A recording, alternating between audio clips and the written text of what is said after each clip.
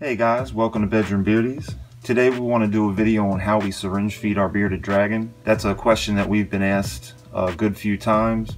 Someone had just asked it recently, and they also asked if we could show them how we make our slurry.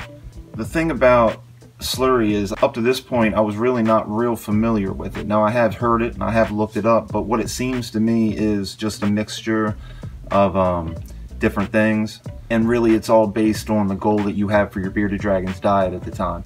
Most of the time it's when your bearded dragon's sick and won't eat. But then again, there's cases like Nipsey where he just doesn't eat. That's not something he's really all that interested in. And I've been syringe feeding him now for give or take a year and a half. So it is a regular process in this house. Now this guy isn't fed by a syringe. He's a pretty strong eater, and see with the vegetables he'll eat vegetables. That's bok choy. He loves bok choy. Is that good? But this video is going to be on Nipsey. This is our little Georgie here. He's not so little anymore. He's actually bigger than Nipsey. Good boy. But yeah, I forgot where I was at. Then after that, we're going to go ahead and syringe feed Nipsey and find out how we make the process painless as possible.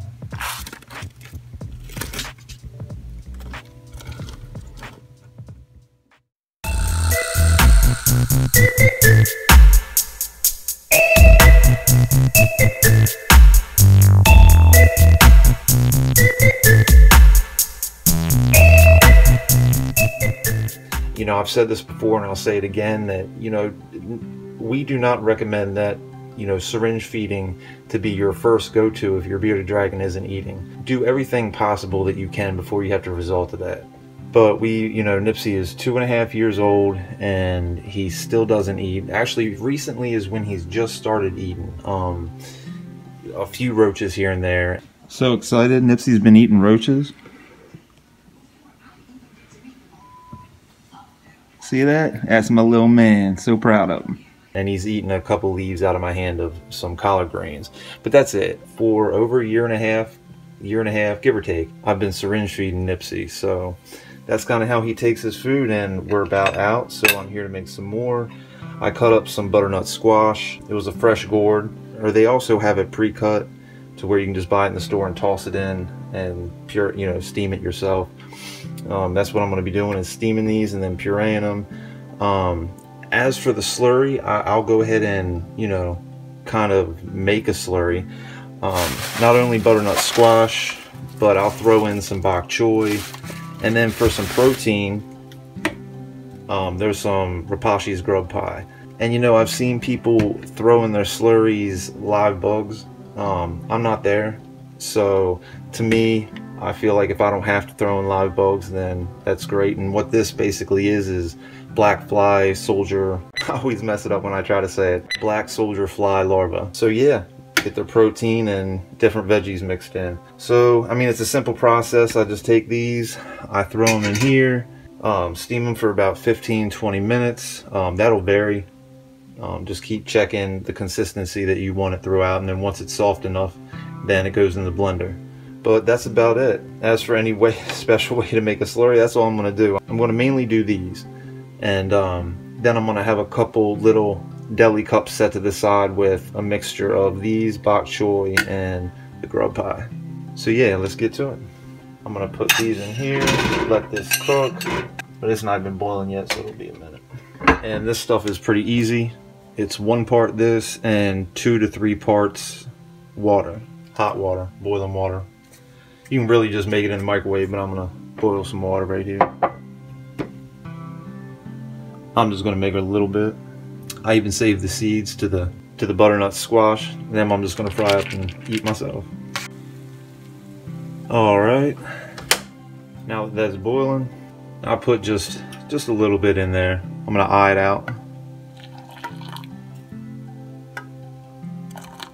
All right, now that the water's added, just stir it up.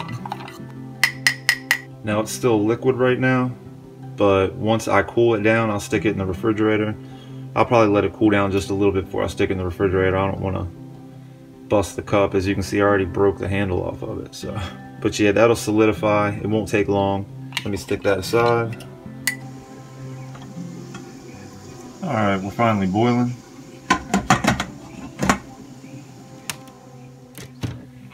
Here, while we're waiting for that to steam, let's see if Georgie wants to eat some bok choy. Good boy. He loves that bok choy. He'll eat collard greens too, but it seems like he really enjoys the bok choy. I should have brought up more than that.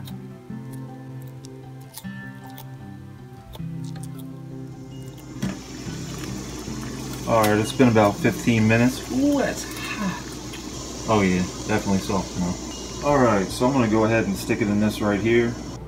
Alright, here it is. I'm going to go ahead and put a little bit of water in with it. I don't need much. I don't want it too watery. I'm going to go ahead and use the same water that I was steaming it with.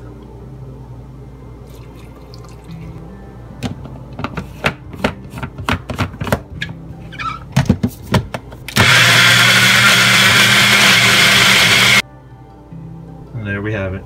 Now, it wasn't as much as I was really hoping for. I don't know how many it's going to hold, and I'm doing them so small because I toss them after about 3 or 4 days.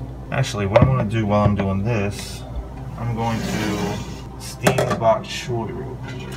That bok choy will take no time at all.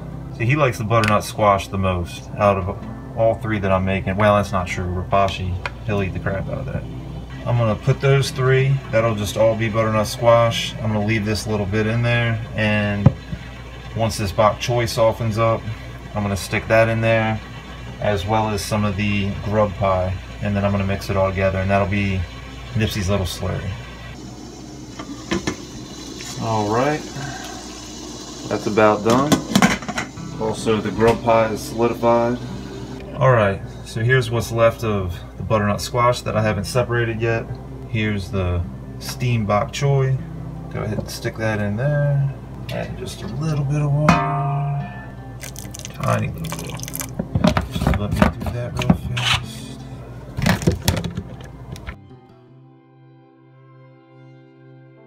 Alright, there's what we got now, looking yummy. And then one more ingredient, the blade that we have left, the one that's not broke, is kind of weird, so try not to put too much on it all at once. But here, I'm going to go ahead and take a big old chunk here. Guess I'll put a little more. Alright.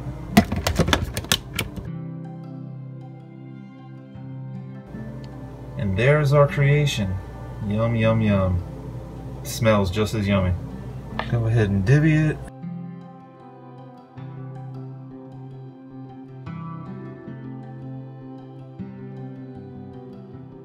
Alright, well, let's go feed Nips.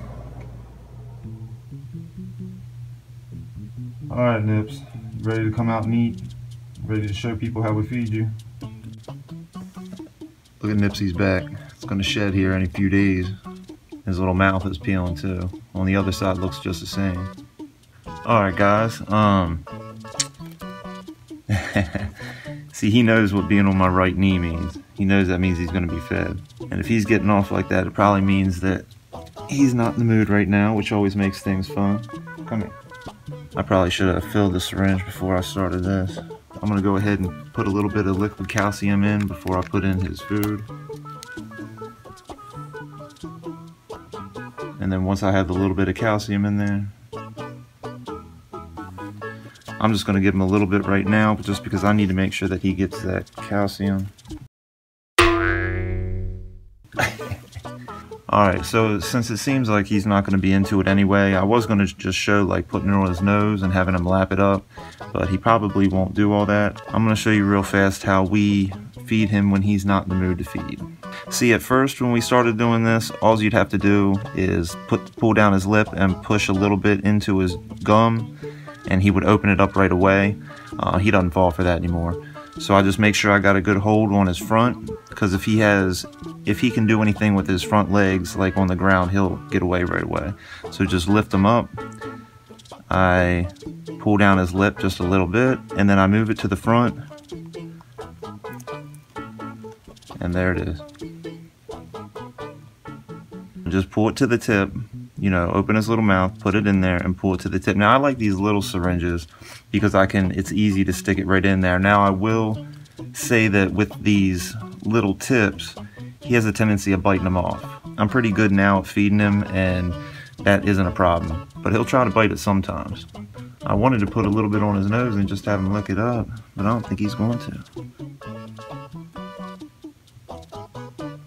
Uh-oh, you like that?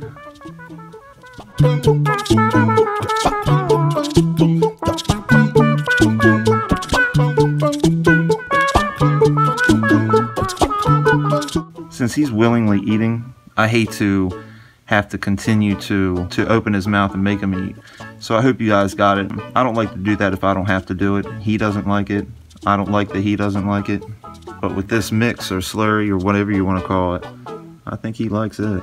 Now when you mix the rapashi in there, it'll solidify. You don't want to put too much in there because it'll solidify too much to suck up into a syringe, especially with these smaller ones. What? Where are you going? Where are you going to, Nips? A lot of the times when he starts moving around, I'll let him go to wherever he goes and I'll start feeding him there, and he'll usually continue. Sometimes if I just keep trying to put him back on my right leg, he'll just continue to get off. So I'll let him eat where he wants to eat. But I always start him off on my right leg, and he definitely knows what it means when I put him there.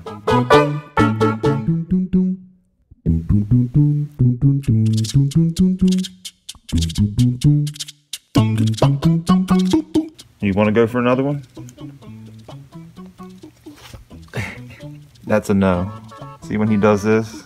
When he hops on the arm that I'm using to feed him? Say, no, I don't want no more. He wasn't in the mood to eat to begin with, so I could tell by the way that he did eat it that he does at least like it. Alright, bud. I'll leave you alone. I'll even give you a few super worms because you were halfway alright. Knocking into the camera now. Well, let me get him before he goes under the bed. Alright guys, we want to thank you for joining us. If you haven't already, subscribe to our channel. Hit that little bell for notifications to stay up to date with our latest videos. Also, if you haven't checked out our Instagram, go over there and follow us at Bedroom Beardies. We hope you enjoyed the video, and we'll see you next time.